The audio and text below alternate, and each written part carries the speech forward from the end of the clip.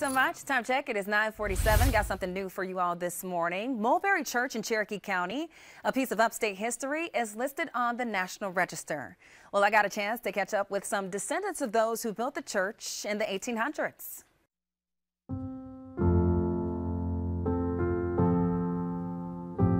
My father, grandfather, aunts, uncles, nephews, or back then, this yard would be full of people in wagons, mules, however they come to church on a Sunday.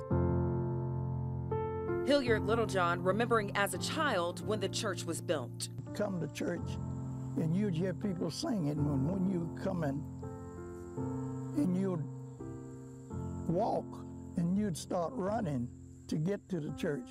I don't know how you describe it. It's some type of feeling when you walked in a church, regardless, to know that you was in the presence of some type of spirit. The Mulberry Methodist Episcopal Church in Gaffney. So everything was a cappella.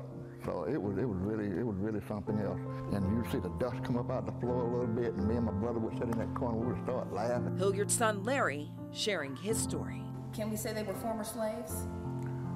My dad, he rather not use the term slave, and I see why he says that, because he'd rather use servants.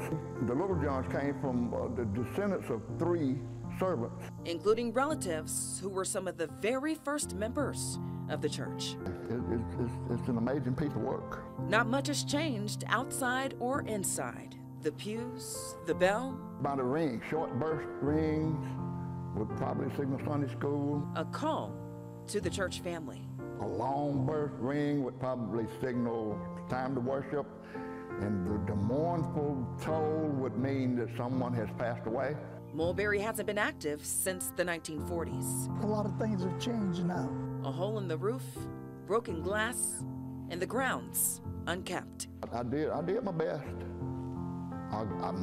It may be more to do than I can do, but as far as I'm concerned, I did my best. The church also leans quite a bit. Just to keep the church erect for now would be a big plus for this building, to keep it from falling. History and heritage. Yeah, we keep it in the family, between cousins and my aunts and uncles and stuff like that, but I'm pretty sure it's in good hands right now. Ashley Garrett, Fox Carolina News. Now, we called Upstate Preservation Trust, planning to help save Mulberry Church, and they released a statement to us saying, we'll pull up that statement for you in just a moment. Our initial goal is to highlight its importance and to hopefully spread the word to help any preservation efforts. Our hopes are to partner with other groups who can help be boots on the ground to accomplish restoration and preservation of the property, end quote.